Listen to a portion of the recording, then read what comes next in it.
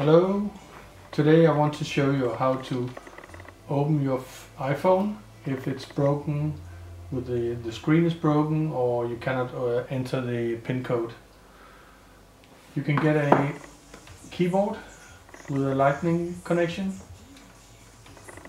I just plug in the lightning cable here into the mobile phone. On the upper left here I have the home button and you can see it comes on. Then I just type on the keyboard the code for the telephone. Voila. Then you can back it up before you get it repaired.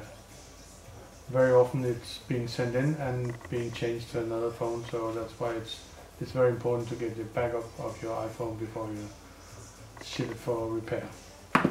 Thank you.